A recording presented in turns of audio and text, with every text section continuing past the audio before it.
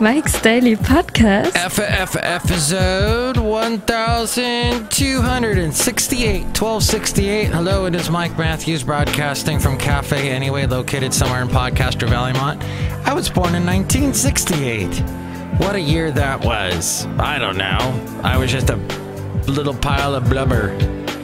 Now I'm a bigger pile of blubber. Today, we're going to bring you a wonderful segment called Into an Interview. Mike's Daily Podcast. With TERRY Ashkinos, the amazing singer and guitarist of the band Fake Your Own Death. Mike's Daily Podcast. And we discuss his album that is going to come out soon. And then we'll talk to John Deere, the engineer. He is a loon. No, he's a smart guy. It's his mate, Floyd the Floorman, who's nuts. And Chely Shoehart, she's there too. Despite this being a rut. Mike's Daily Podcast. I have a nice butt. I'm rhyming very well today. I'm rhyming all kinds of Mike's new words. Daily This is exciting. Podcast. Thank you for listening to the show. Yeah! I know this has been a crazy, crazy weekend that you just got out of, with all the immigrants being thrown out of the country and the airports having a big party. Oh, look, it just walked in. Hello, Matthew, the Chely Shoehart gift shop supervisor. I was at the airport protesting. You were? What did your sign say? Trump is a big butt. Trump is a big butt. Okay. I'm not in a rut, Mike Matthews. That's good. Look who else just walked in. Oh, Mike, this is Floyd the Floorman. And this is John Deere, the engineer. Don't say that Floyd is nuts. He's my... You're what? My honey bunnies. Ah, honey bunnies. Those are scary. They're all over the floor, and then you have to get a vacuum. And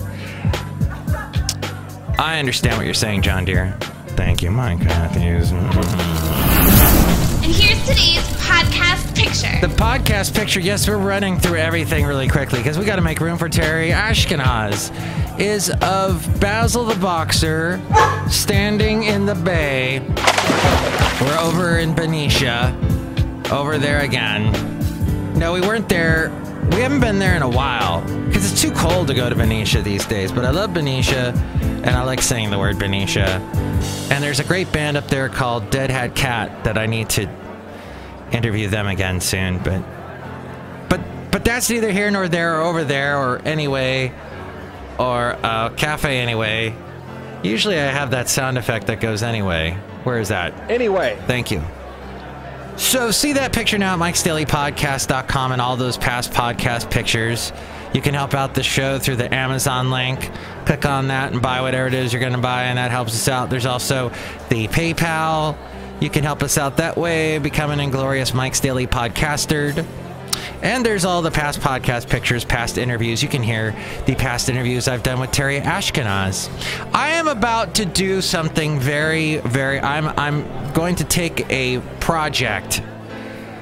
What I'm going to try and do is alphabetize all the interviews I've done. Right now, they're in chronological order of the day that I interviewed them, in the year, etc. Now I need to alphabetize, and I'm not looking forward to that because now we got to bring in spreadsheets and Excel and all that crap, and I'm just not looking forward to it. So I'm about to embark on that. I really enjoyed Julie Louis-Dreyfus's speech from the SAG Awards. Did I watch the SAG Awards? No. Do I watch any award show? No. I'm done with award shows. I watched them when I was a kid. I used to love watching them, but now I get I want to pull my hair out, which I don't have anymore. So I guess what I'm saying is I hate award shows, but I do like the little clips, the ones that get through, that are highlights. And Julie Louis-Dreyfus was talking about being the daughter of immigrants and that she does not approve of what's going on with Trump and all the bans he's doing. And the right is saying, oh yeah, but what about the security of the country, blah, blah, blah, blah, blah. Well, the fact is Trump is doing so many executive orders in his first 100 days, which he warned us he would do. But at the same time, he's scaring the crap out of us. He's out of control. He's doing so much, he's scaring John McCain. John McCain, who was going to be our president if there was no Obama to kick his butt. But he ran for, he's a very well-known Republican, and he is even, what the hell. So anyway, we get into a little bit of that, Terry and I, when we discuss Terry's music and his songs, and I think you're going to enjoy some of his music. So let's get now into an interview. And if you'd like to comment, you are welcome to do so. We listen to your comments and your not so comments in our segment Emails from Email, and your comment not so comments. And you can call 336-MM-DAILY. 336-MM-DAILY, or you can email me, mikesdailypodcast@gmail.com. Now into an interview. Into an interview. Terry Ashkinos! Doing good? Woohoo! You got a rousing applause here at Café Anyway and Mike's Daily Podcast. You deserve every bit of applause, Terry Ashkinos.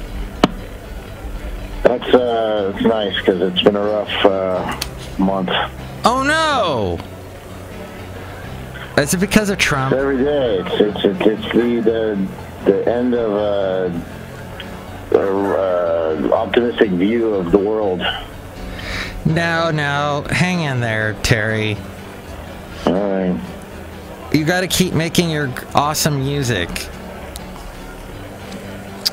We're trying. We just finished our record. It's just got mastered, and we're starting to send it out to a few people, and it'll be released on February 14th.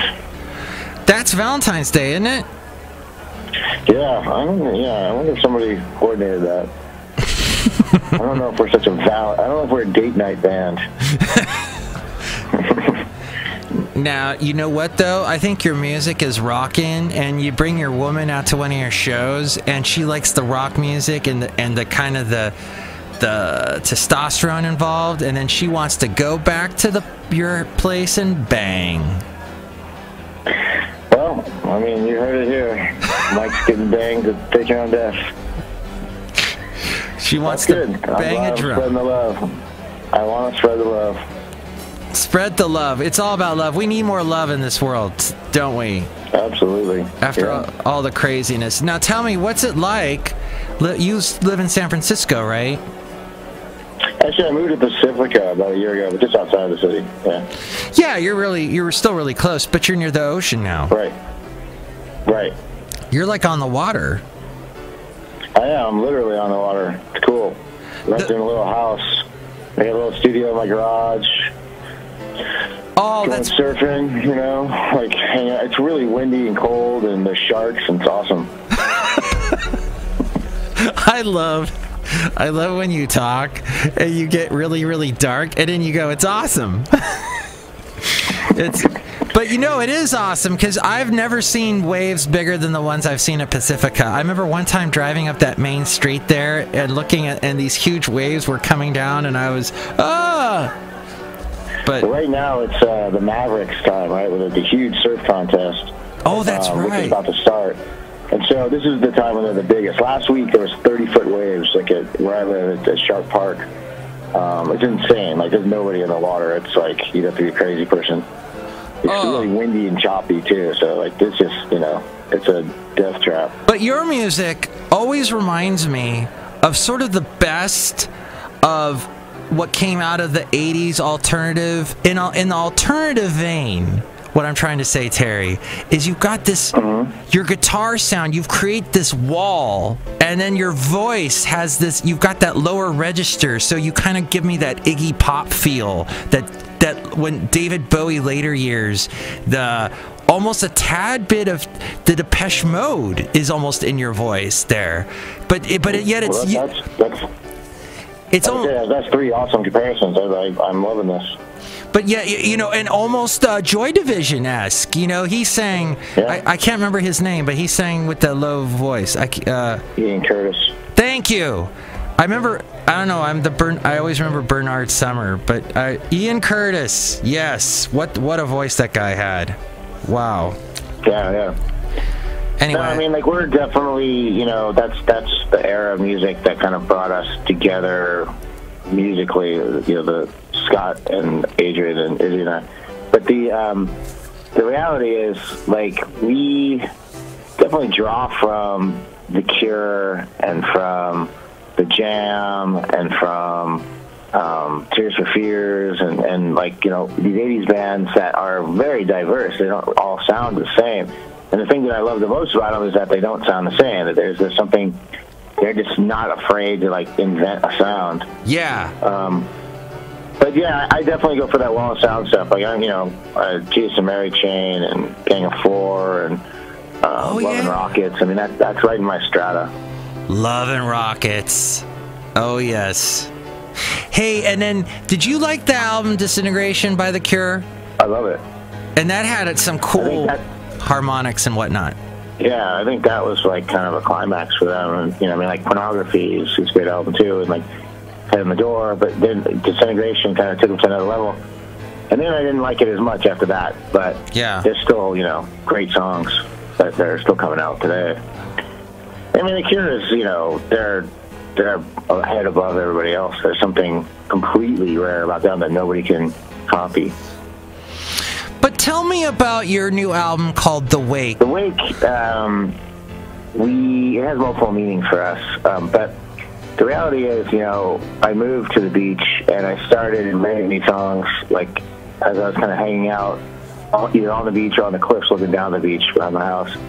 And there's just something, like, about the solitude of the ocean. Like, when I'm out there, it's almost like being in a movie. You're not really sharing the experience with the other people around there. It's just you and the ocean, and you're just sort of, it's very contemplative.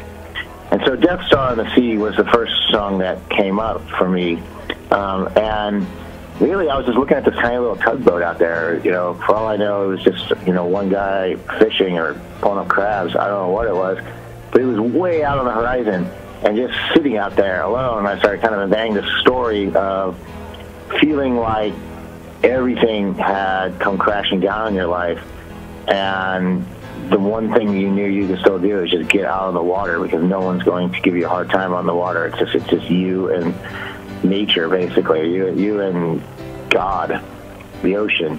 And you sort of, everything comes up for me in like a Johnny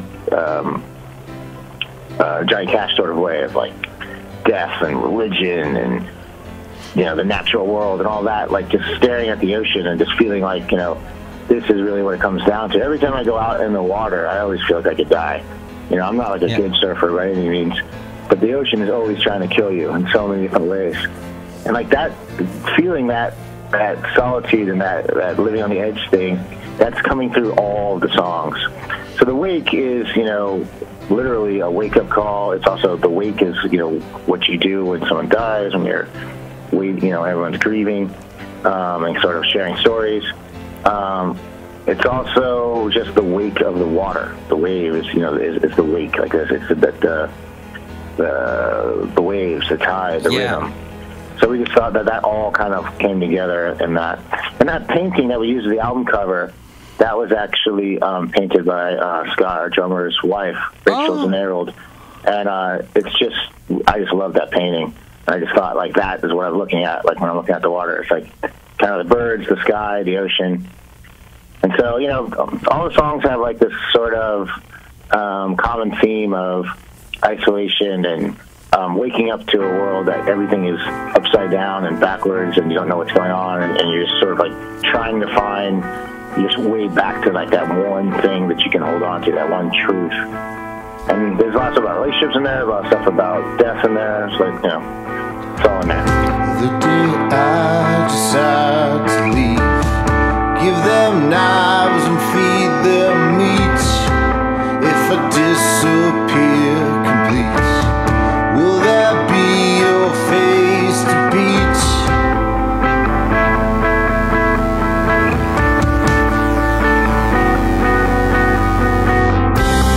On an ocean far from here,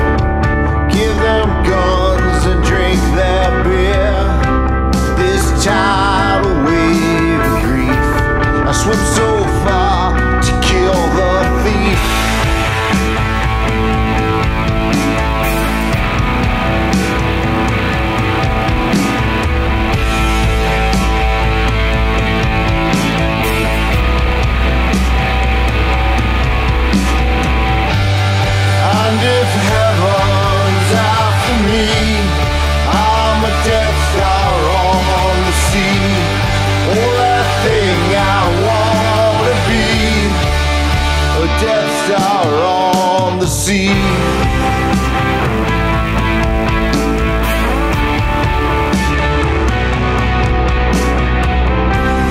Telephones will ring, flying insects do their thing. Light bulbs buzz but cannot sing. Buses come but do not ring.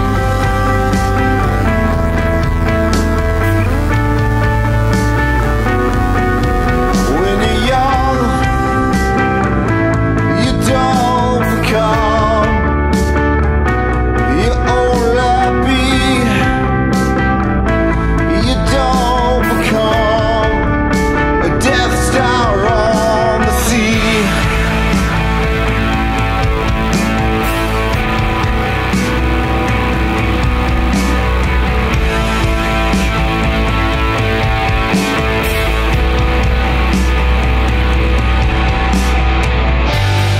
And if heaven's after me, I'm a Death Star on the sea. Oh, that thing I wanna be, a Death Star on the sea. And if heaven's after me, I'm a Death Star on the sea. Oh, that thing I wanna be, a Death Star on the sea. Can you tell me a little bit about Close, Terry Ashkinos, a Fake Your Own Death? Well, you know, Close is a lot more straightforward in the sense that it's really just a tense moment that's being sort of discussed by the narrator, and it's that moment of when you are in a relationship and you feel like you're one step away from ruining that relationship, like it's about to end if you just go that one extra step. And having that sort of feeling of like, maybe I should just do that. Maybe I should just end it. Let's just move on. Or maybe I should take a step back and give it room and let us find our way back together. So that line kind of gets repeated. How close am I to losing this? Right? Like, what do I have to do right now to end this whole thing? What do I got to do not to end this whole thing? Stairs crash into blooded noses, wondering if you ever chose this again.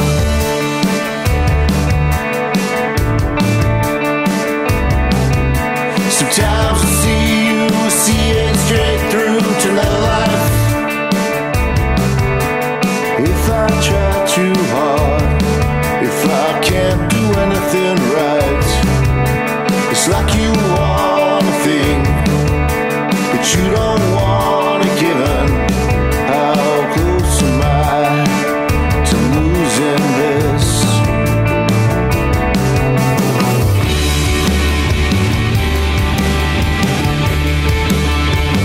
Am I losing you?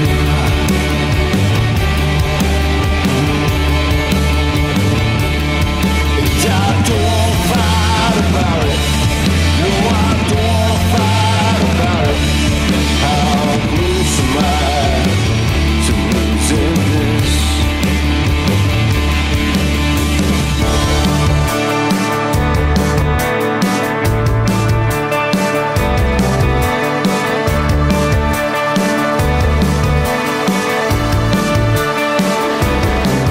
There's a sentence hanging there that won't be taken back. One of us those knives, the other fills the cracks.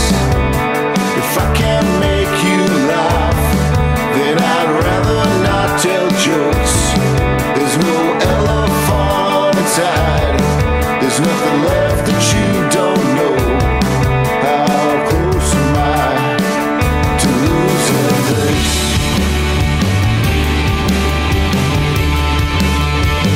Am I losing you?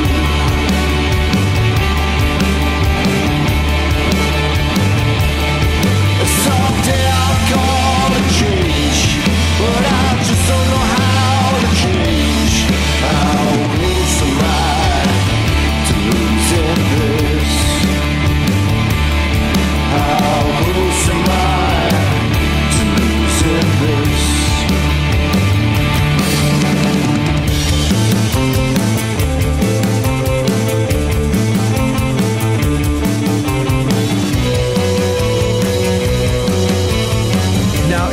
your band history? Because I remember you in El Terrible as well. El Terrible is sort of my stage name. It was my nickname when I was growing up.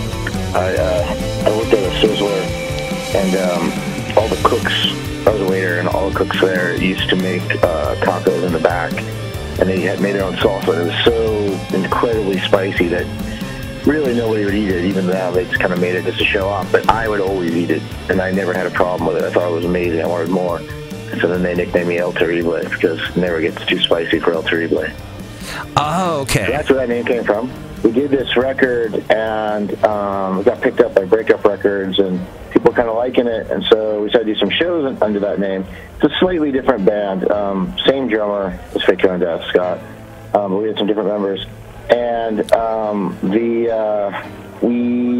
kind of played around and for about a year under that name. But there's a professional wrestler in Mexico named El Terrible. And we were having a lot of problems on social media. People kept confusing us for him or him for us or something. And we're getting a lot of weird posts on our Facebook page and whatnot. And it got to the point where we just needed to take it down. Like, it just wasn't, like, nobody could search us out. All the stuff would come up for wrestling, and it was strange. So we just stopped performing under that name altogether. And then I started working on the Faking on Death record. So really, El Terrible was just sort of like a side project. But we are going to re-release that El Terrible record with some new singles that we recorded that we never released. And that's going to come out in March. Oh. And we're going to do it. We're going to play those songs as Fake Your Own Death. So it's going to be. That album didn't really get out that far, like kind of fizzled. So I wanted to kind of repackage it with some new songs and get it out so that people can... Finally, I want to play Throw Like a Girl. Where did this song come from? And this is also on your album, The Wake, which you'll have to also tell us where to find The Wake. Where can people buy The Wake and help support you as a band? Yeah, thanks. So it'll be out, everywhere digitally on the 14th. So, iTunes and whatever the hell else there is besides iTunes. But it's also on our website, on our Bandcamp. So that way the money goes directly to us, which is awesome. So that's the 14th. You can hear some songs streaming right now on it. And Throw Like a Girl is one of the last songs I wrote for this record. And the concept really came from something I was mentioning earlier about, like, just waking up one day and feeling like everything is opposite day. Like the person put in charge of the Department of Energy is the guy who said he would get rid of it if he ever became president. Rick Perry. Putting the person in charge of the Department of Education who's never gone to public school and thinks that schools need to have guns in order to protect themselves from bears. Donald Trump saying he is absolutely the biggest feminist in the world, and she has more respect for women than anybody else, and yet he says he finds his daughter very attractive. So I don't. There's some strange things happening right now, and I just kind of have this line, "Cry like a boy and throw like a girl." And it really is kind of a little bit of a reflection of The Cure's Boys Don't Cry idea of, like, we are playing these roles, these prescribed sort of societal roles that we've been more or less told that, if we don't fit into these categories, that somehow we are outside of society or we are in the way of society. And this whole, all the lyrics are meditation on, like, all the gray areas. And, and of course, I'm writing this at the same time as this North Carolina law comes out that says that people can't go into the bathroom of their choice if their biological gender is not the same one that they actually naturally feel that they fit. And so there is some of that in there too. So there's something literal going on, and there's something that's a metaphor.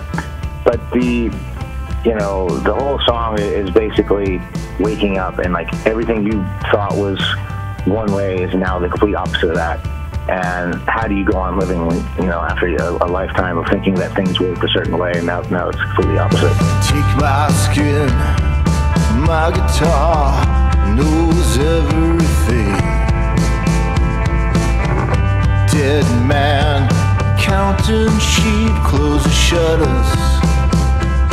Pretend to be scratches on a cell, but the truth won't sell itself.